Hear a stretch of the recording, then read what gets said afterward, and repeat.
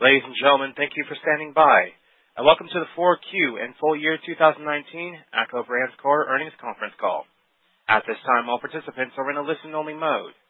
After the speaker presentation, there will be a question-and-answer session. To ask a question during the session, you will need to press star 1 on your telephone. Please be advised that today's conference is being recorded. If you require any further assistance, please press star then 0. I would now like to hand the conference over to your speaker today, Ms. Christine Hanneman. Thank you. Please go ahead. Good morning. This is Christine Hanneman, Senior Director of Investor Relations. Welcome to ACCO Brands' fourth quarter and full year 2019 conference call.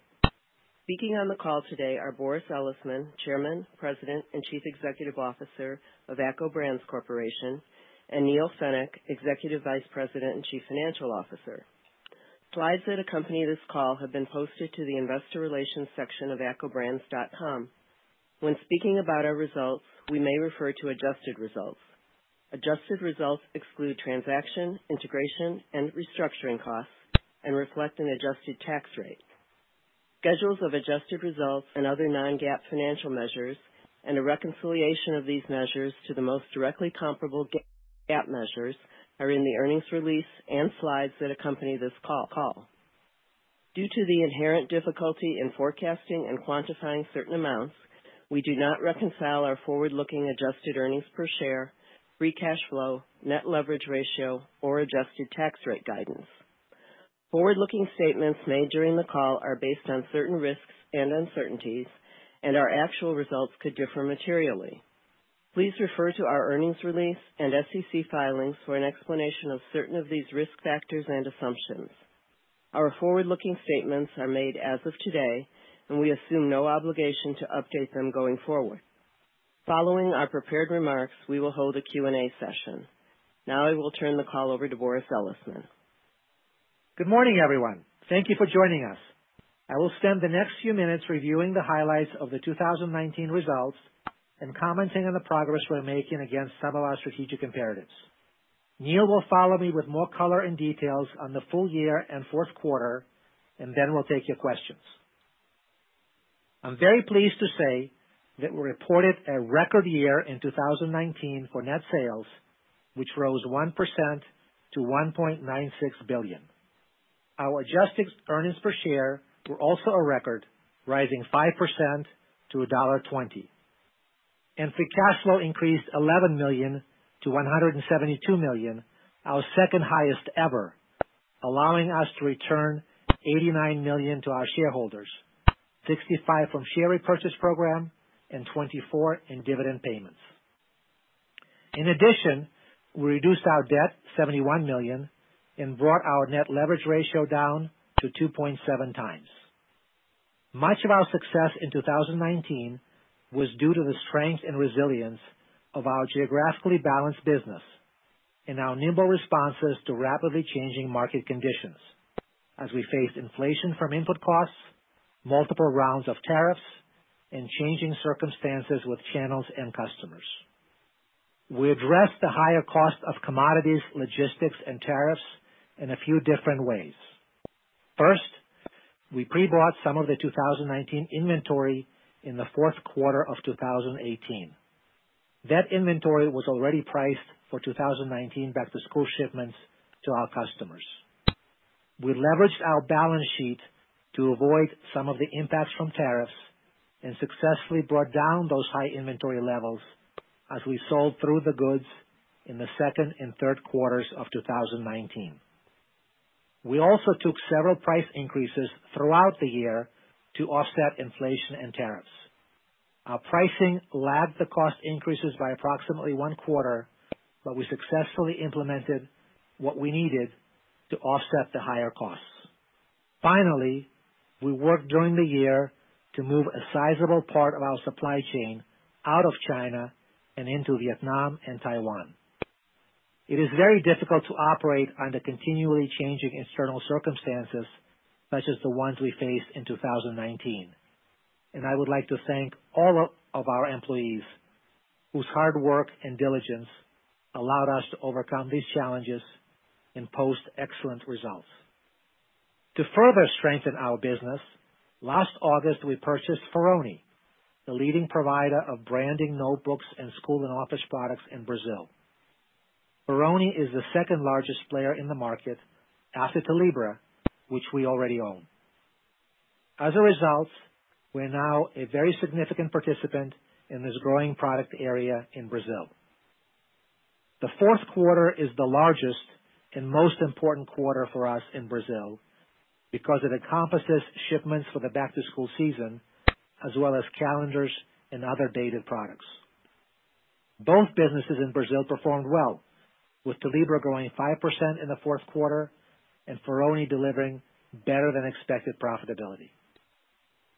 Peroni is our fourth strategic acquisition in 4 years as we continue to focus on rebalancing our portfolio of brands, channels, and geographies to achieve faster and more profitable growth.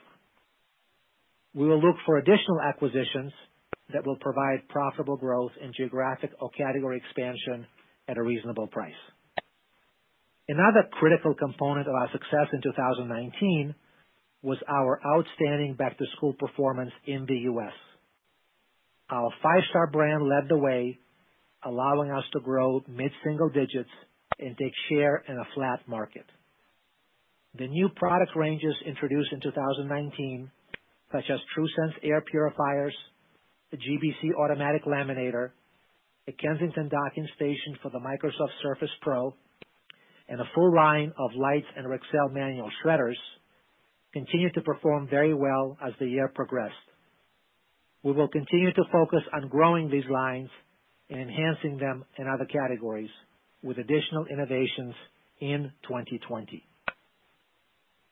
Moving to our productivity initiative, we'll continue to generate substantial savings from our programs.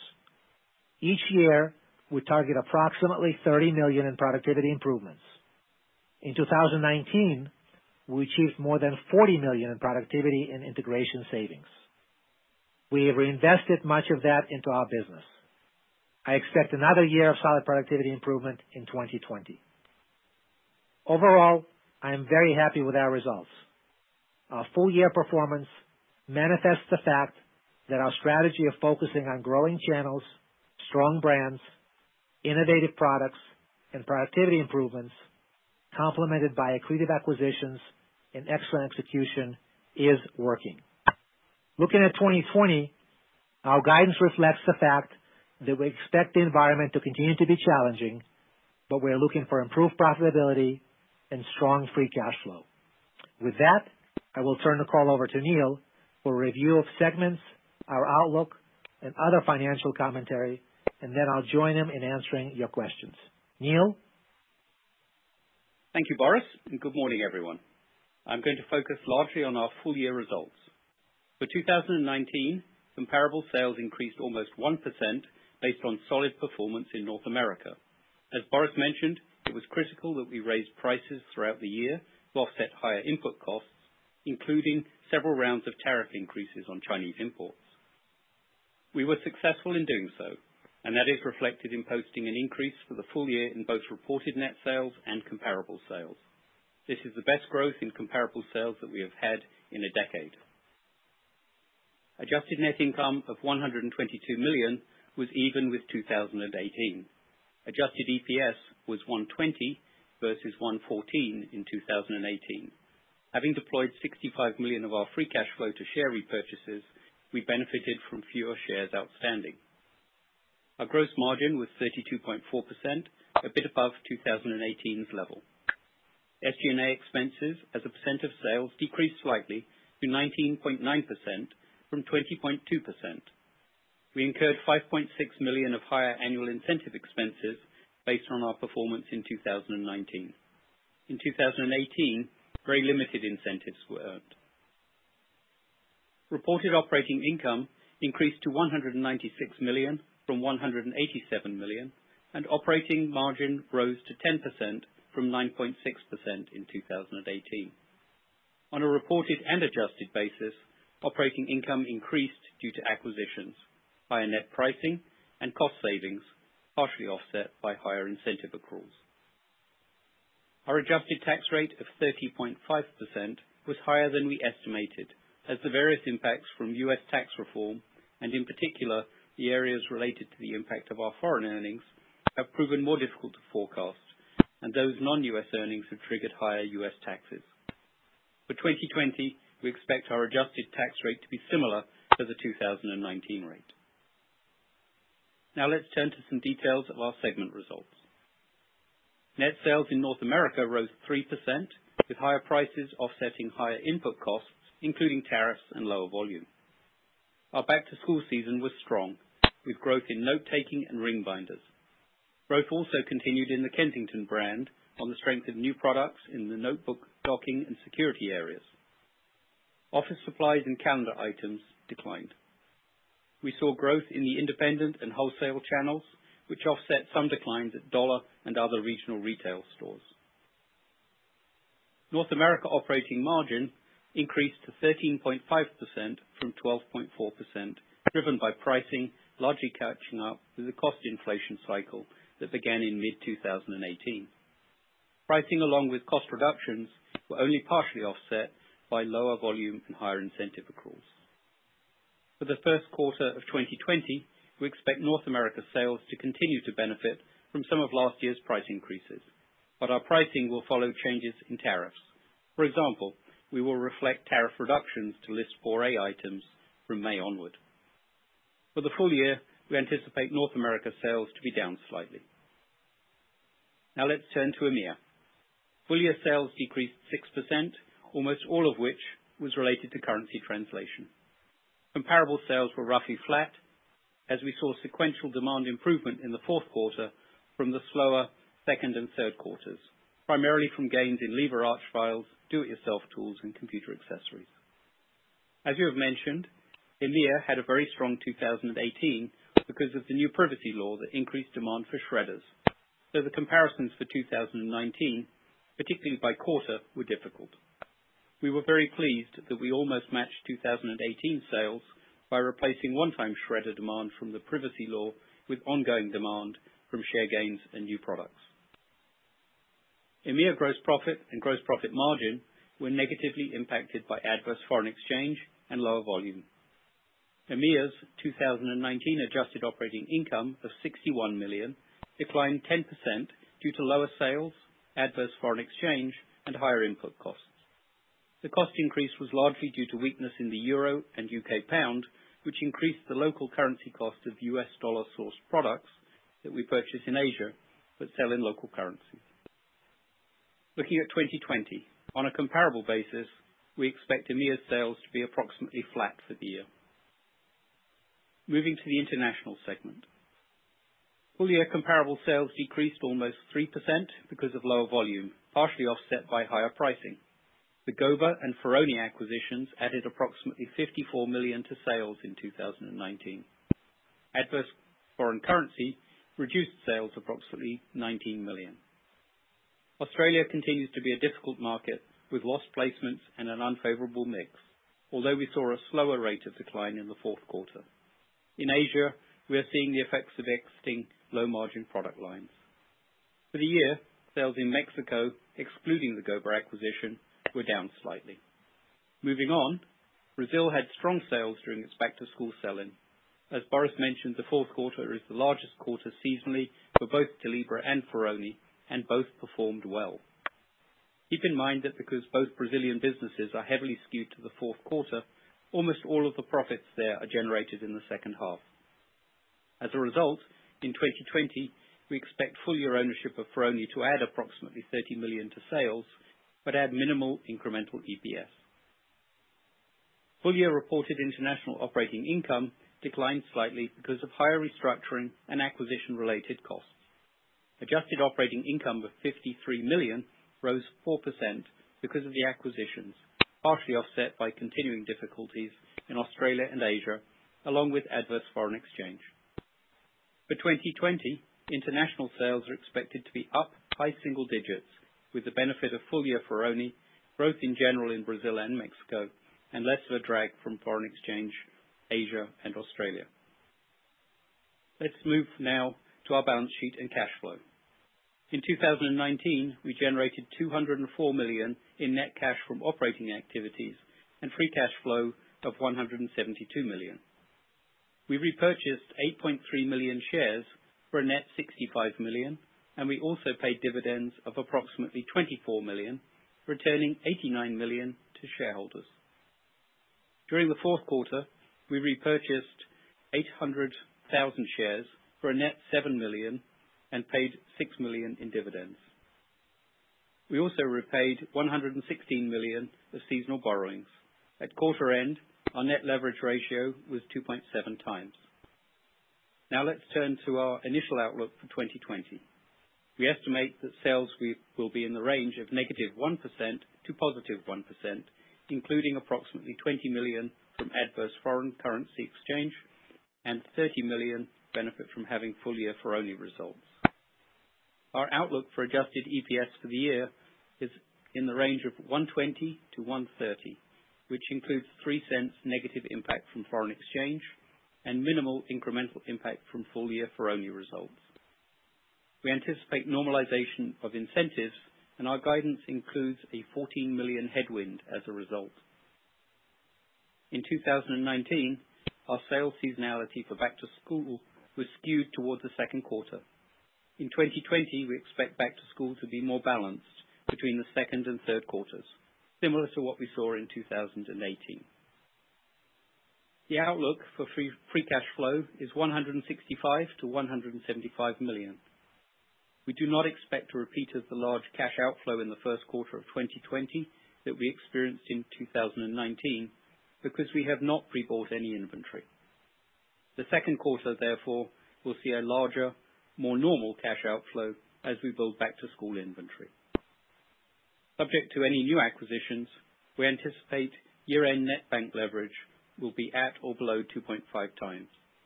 We have included certain modeling assumptions in our slide deck on page 16. Now let's move on to Q&A, where Boris and I will be happy to take your questions. Operator? Thank you. As a reminder, to ask a question, you will need to press star then 1 on your touch-tone telephone. To withdraw your question, press the pound key. Please stand by while we compile the Q&A roster. Our first question comes from Brad Thomas with KeyBanc Capital Markets. Your line is now open. Hi, good morning, Boris and Neil, and congratulations on a strong fourth quarter and a strong year. Thank you, Brad.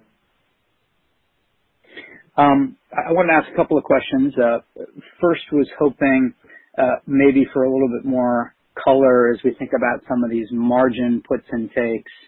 And I recognize that it's noisy to figure them all out across your different channels and countries that you're in. But as we think about pricing and tariffs being behind us, as well as some of the cost opportunities that you still have ahead, how are you thinking about some of those margin puts and takes for 2020 as we think about it on an annual basis?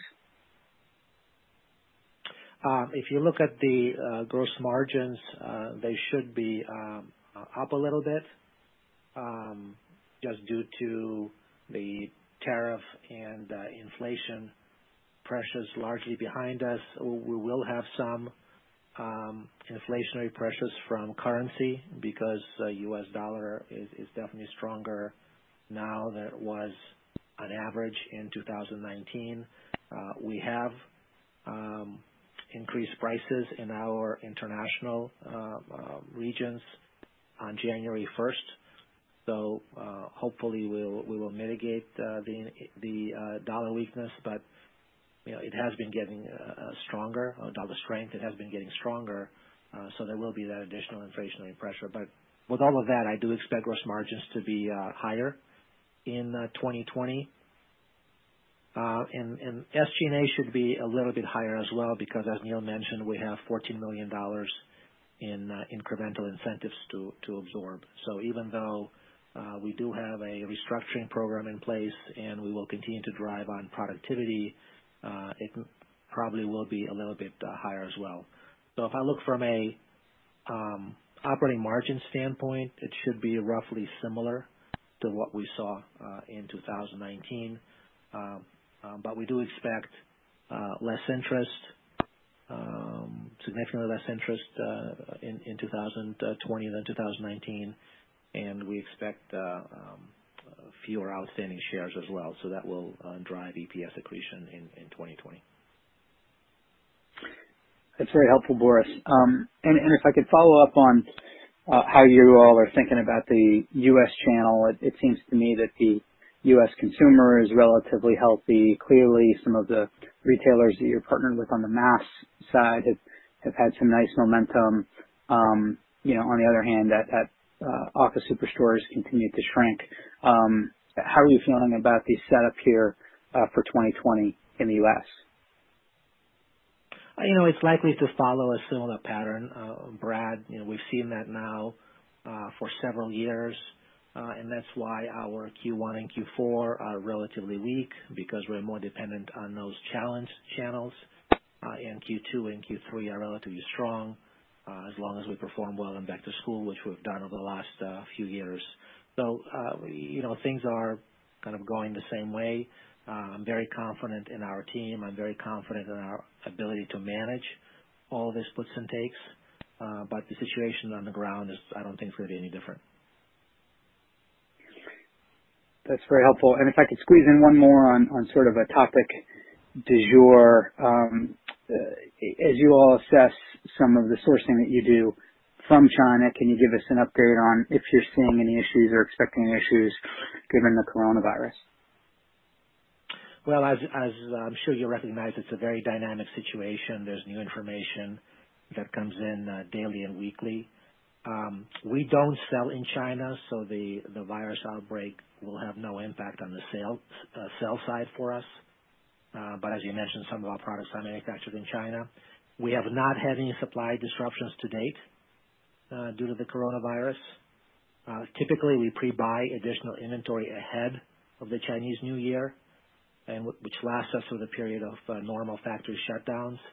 This year, the shutdowns were 1 week longer than usual, but now the factories have opened and workers are coming back to work.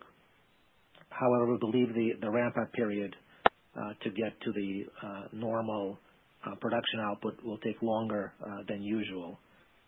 Luckily, we're entering our slow selling season from now through April. And we're expediting some shipments out of China to make sure that we continue to stay in stock. Our North American sales start ramping up for back to school in May. About 20% of our U.S. back to school products are manufactured in China.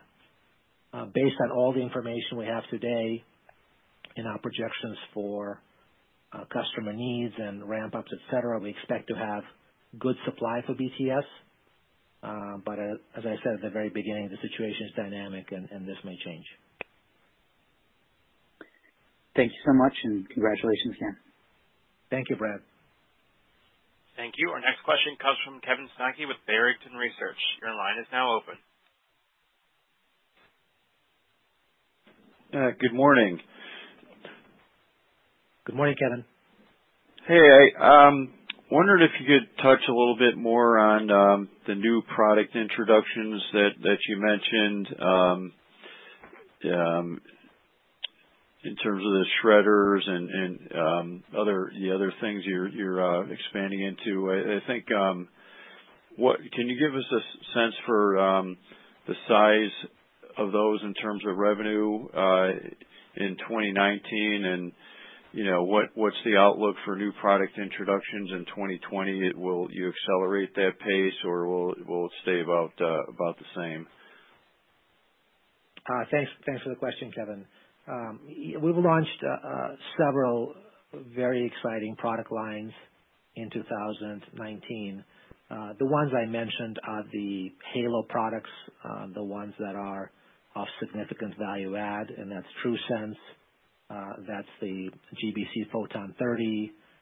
That's the Kensington Notebook Dock, and the line of manual shredders under the Lights and Rexel brands. They were launched throughout 2019. They were very successful. We recognized revenue around $13 million from those products through the partial year of 2019. Many of them are still ramping up because we're introducing them on a global basis. They're nice margin products, so we're very, very pleased with our innovations. This will continue to expand in 2020. We introduce thousands of new products every year. Most of them are seasonal, that are either for back to school or back to business. But we will continue to introduce these halo products, and I expect certainly all of the 4 lines that I mentioned in terms of air purifiers, automatic laminators, shredders, and notebook docks continue to expand in 2020. Okay, that sounds great. And, you continue to be really consistent with productivity improvements from year to year. Sounds like you're targeting more productivity gains in 2020. Can you just kind of give us a sense as to some of the areas where you expect to get those productivity gains, and maybe is it still $30 million, kind of the ballpark range to think about for this year? Yeah, I think $30 million is a good number to think about. This last year we delivered about 40. Some of that was driven from the last full year of the integration initiatives between ACCO Brands and Acelte. That explains the incremental roughly $10 million. This year we're shooting for around 30 or so, and it's thousands of projects that are targeting both cost of goods, logistics, distribution centers, as well as all of the general administrative functions. We're also rolling out or consolidating on a single ERP in North America in April, and that should enable some additional productivity improvements in the second half of the year. We don't expect something in the summer, but as that ramps up, we should get incremental productivity improvements in the second half. This is something that we live with and do every year. It's a focus of every organization. We are a low growth business, so for us, really squeezing efficiency out of our operations is really important in order to drive improved profitability. So we're very focused on that. Great. You mentioned the ERP implementation. You haven't called anything out about it before, but have there been any meaningful incremental implementation costs in 19 from that effort that would go away? Over the last few years, our capital spend has been in the $32 to $34 million range, which is up from around 25 or so, or that we were spending before the last couple of years. That incremental capital has gone into our ERP planning and development. We've talked several times when we were given guidance. We're going to be at around $35 million, which should include all of capital needs. So that was part of it. The guidance that we provided today includes what we are planning to spend on the ERP. As we get closer to it, when I give you guys an update after Q1, I'll have more visibility about quarterly impacts, because I do anticipate there may be some shifts from Q2 into Q1. But right now it's just too early to tell. So since we don't give quarterly guidance, we give annual guidance. It doesn't change our outlook for the year, but there could be color within quarters that we will provide you when we speak to you in April. Okay, good. And then lastly, maybe an update on Australia in terms of the headwinds from customer consolidation that you've been experiencing there. Are we maybe getting towards the end of that, or is that kind of expected to be a continued headwind as we move through 2020? I certainly expect sales pressures to continue. There's a large customer there that's consolidating. I do expect us to do less business with that customer, and given that they're fairly large, it's difficult for Australia to grow if that customer is shrinking. We are managing Australia for improved profitability. Australia has taken a few restructuring actions last year, and we have a good plan in 2020 to improve our profitability. So I expect Australia to have a better year in 2020, but a better year for me is slightly lower sales and improved profitability. Okay, thanks for taking all the questions. Thank you, Kevin. Thank you. And our next question comes from Joe Gomez with Noble Capital. Your line is now open. Good morning. Good morning, Joe. So just real quick on North America, I know the overall year looks really good, but the fourth quarter sales were down after two really good, strong quarters in the second and third. I was just wondering if you provide a little more detail and color of what was going on in North America in the fourth quarter and how you guys were responding to that. Sure, Joe. This is something that we expect every year. As I mentioned on my previous answer, North America is really driven by Q2 and Q3 because the healthier channels, which are the mass and e-tail channels, are more prevalent and represent a higher mix in the second and third quarters.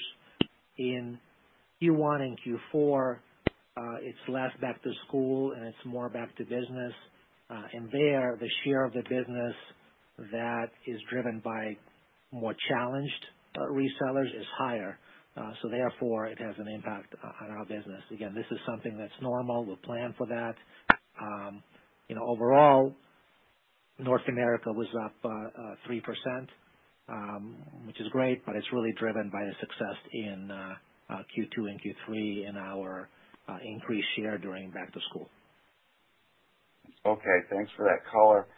And on your remarks, you when you're talking about channels, you noted that the dollar store channel had declined, and I know a while back you guys had some positive hope for that channel. I was just wondering what's going on there and where do you see that channel going? We continue to experiment with the dollar channels. We were pretty aggressive with them in 2018, so incremental sales, but unacceptable profitability for us. So we pulled back in 2019 to try to strike a better balance between revenue growth and profitability. And we saw less revenue, but certainly improved profitability in 2019. It continues to be an important channel for us, but we have to get it right. We have to be able to drive profitable sales through that channel. I think we have a better view on how to do that. I expect that we will have incremental sales through the dollar stores in 2020, but it's not going to be a huge share of our business. It's a nice complement to our overall portfolio, but striking that balance between sales and profitability is important to us. Okay. Thanks on that. And then you also mentioned that you guys are taking some price increases in the international markets. And just wondering, due to the strength of the dollar, how does that price your guys' products versus some of your competitors, and is that delta getting, to a level where there might be some additional trade-off in product? We compete against local competition all the time, so certainly the competitive environment is part of our consideration when we look at pricing. We pass pricing on products that are manufactured in Asia and costed in U.S. dollars. That affects most of our competitors as well. So they have to do similar pricing to us. All of our locally produced products, we price differently because we don't have the same currency inflation going through them. So it certainly is part of the consideration, and our teams, local teams, review that to make sure that in the market, at the end of the day, we're competitive, we can sell, we have a good value proposition to both our customers and the consumer. So I feel comfortable where we are. Throughout the year, if we need to adjust things either up or down, we do that, both based on cost and inflation as well as market conditions. Okay, thanks for the insight on that. And one last one from me, real quick. What is the remaining authorization of the stock buyback program? Neil, do you have that number? Top of my head, it's north of 100 million. I can't is. remember off the top of my head the exact number, Joe. We'll follow up with you, Joe, but we have enough certainly for this year. Right. Okay. Great. Thanks, guys. Appreciate it. Thank you, Joe. Thank you. Our next question comes from Bill Chappell with SunTrust. Your line is now open. Thanks. Good morning.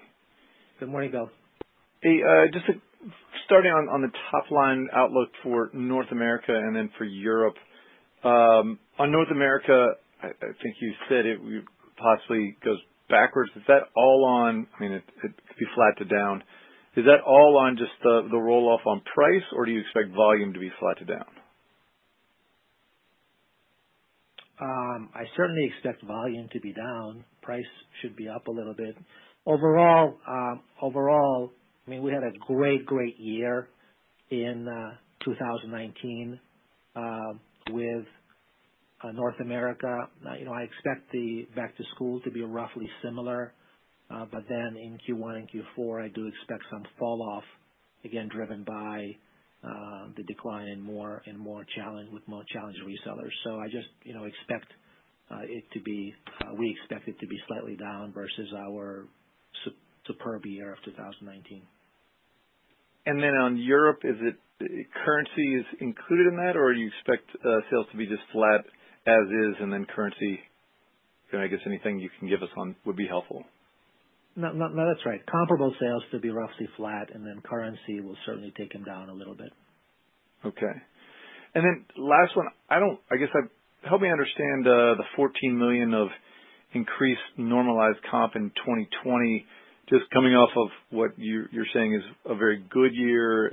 I didn't realize or didn't understand maybe if accruals stopped sometime in 2019 and why they weren't fully paid out, and then why there's such a big jump, because I guess it's about 10 cents to EPS headwind on variable comp or on normalized comp in 2020. So maybe a little more color there would be helpful.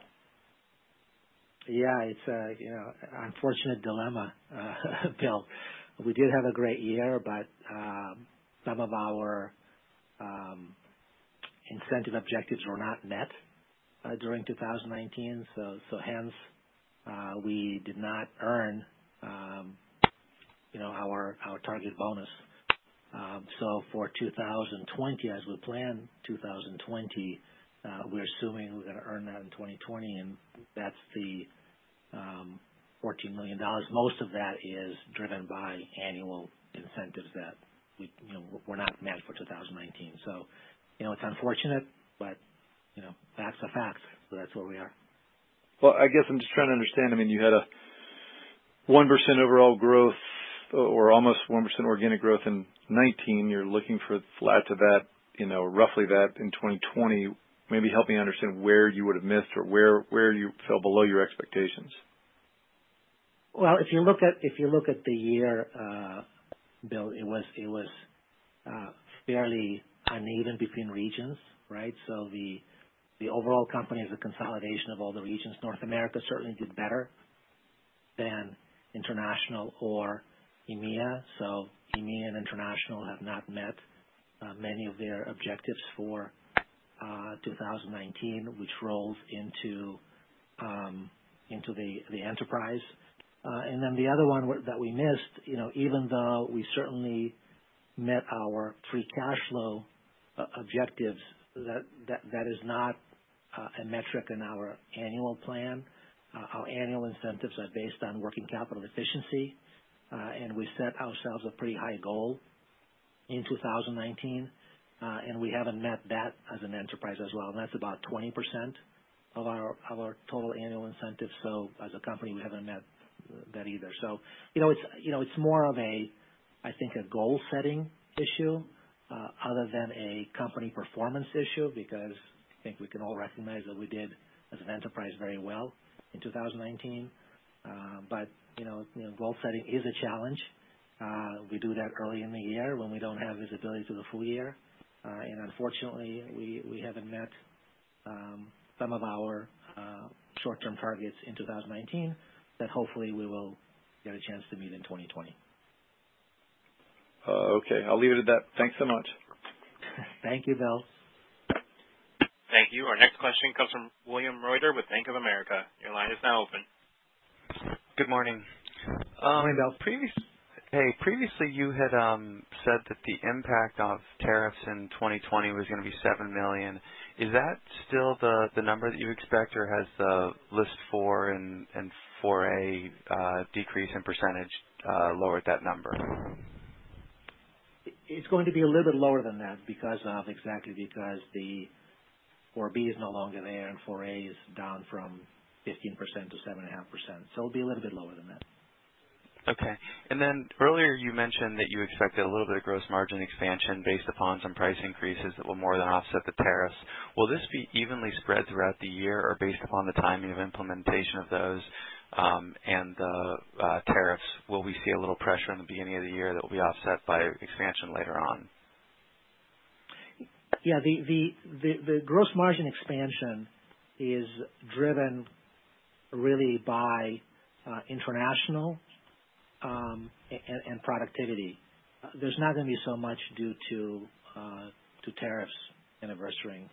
And, I don't want to provide any color by quarter, Bill, because it's so difficult to predict. So I think overall for the year, we're looking at a little bit of an expansion, but exactly where it's going to come throughout the year, it's hard to tell. Okay, and then just lastly, you're near your target leverage ratio. I guess as you look at the M&A pipeline at this point, how do you view it? Do you think you'll be active during 2020? Do you think valuations are attractive at these points? Bill, it's anything has to do with acquisitions is very difficult to predict. I can't really comment anything more specifically. Acquisitions are core to our strategy. We like what we've done, and we like the incremental results that we've delivered to our shareholders due to acquisitions. But we are, patient and prudent buyers. We want to make sure that we don't overpay. Whether something's going to happen in 2020, I don't know. I can't tell you that. All right. Thank you very much. Thank you, Bill. Thank you. Our next question comes from Hale Holden with Barclays. Your line is now open. Hi, thanks for taking the call. I was wondering, just to follow up on Bill's tariff question, the commentary that for 4A, when you step down in, I guess in the second quarter for pricing, when you give that back or adjust back with your customers, is that sort of one-to-one on margins, or is there a lag time on how that works? And it sounds like 7.5% of just the 20% from China is a relatively small top-line number. I just want to make sure I have the thinking correctly. Yeah, I think you have to understand, first of all, the actual tariff reduction didn't happen until February, and then we have to work it through our purchase inventory cycle. And so that's the lag to May. And we do that in the same way when we raise prices. When tariffs go up, we don't raise prices straight away. There's a 3-month lag. And so we try and match our cost with our selling price. That's fundamentally all we're trying to do. It'll be margin neutral. It'll be margin neutral, therefore. Okay, great, thank you. And then the only other question I had was, I was just wondering if you'd give us sort of an update on what you were seeing in EMEA, one of the few regions you haven't talked about in the call yet in detail. EMEA had overall a good year in 2019.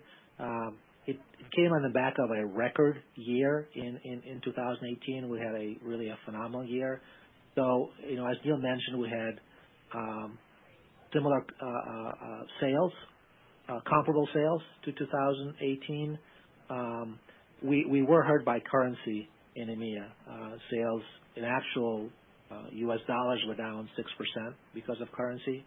And then EMEA had a kind of an unusual year. We had a strong Q1, relatively weak Q2 and Q3, and then a strong Q4.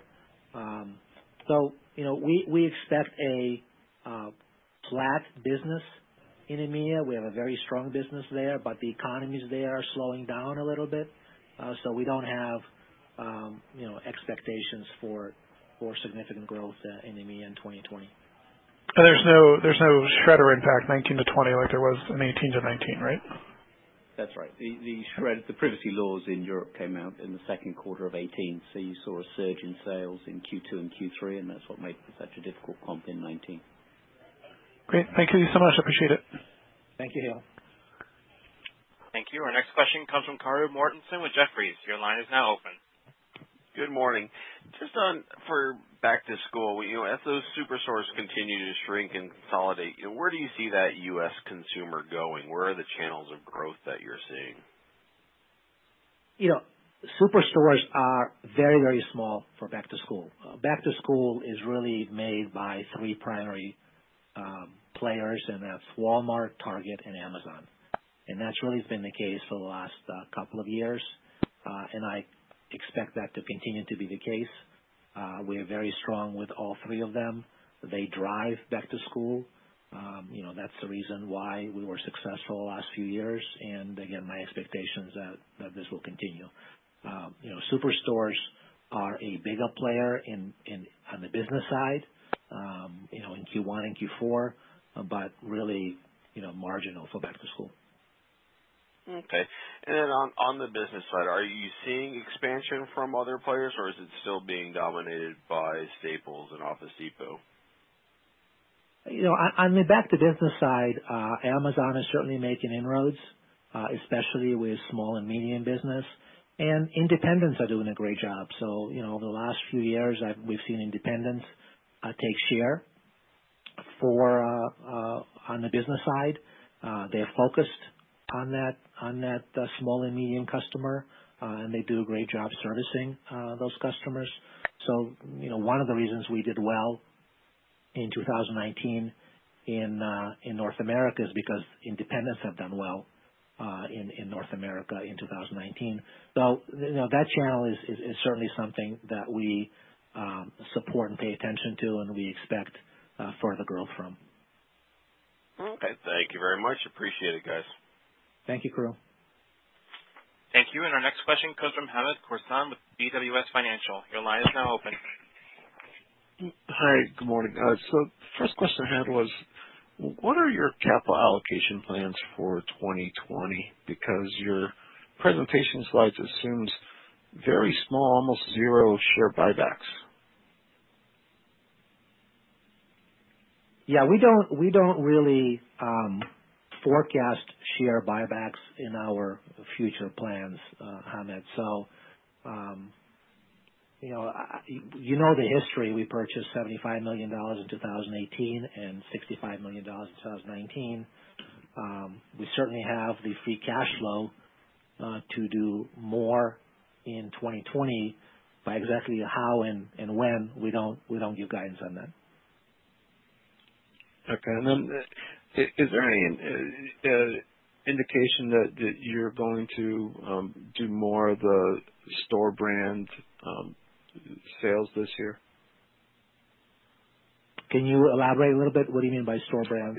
Private label. Last year, got it. Yeah, the private label. Got it. Private label is about 6 or 7% of our sales. We will continue to do private label. I expect that to be a little bit less in 2020 than 2019.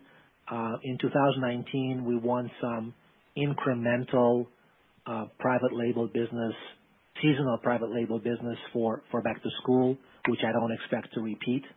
But other than that, the steady state private label business, I expect us to continue to participate, but it will be in that 6%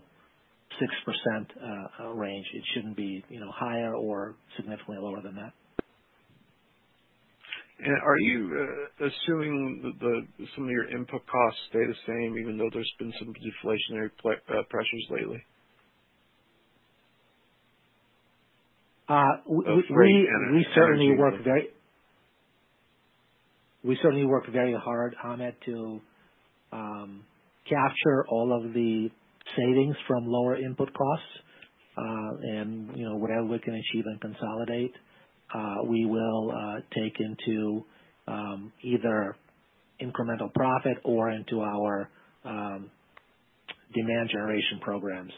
As I mentioned in my prepared remarks, the $40 million of productivity that we achieved in 2019, most of that we reinvest back in the business to drive demand. I mean, it's really important for us to continue to feature our brands, to continue to feature our products. So we will capture the lower input costs, but a lot of that will go back and drive demand. Do remember another thing. Okay. At the end of 2018, we forward bought an awful lot of inventory to avoid tariff cost increases. That obviously can't be done again. And so in 2020, what we've had to do is either work on resourcing those items to different areas, or we will be receiving cost increases. Okay, that's helpful. Thank you. Thank you, Hamid. Thank you, and I'm showing no further questions in the queue at this time. I'd like to turn the call back to Boris Elisman for any closing remarks. Thank you, Jimmy.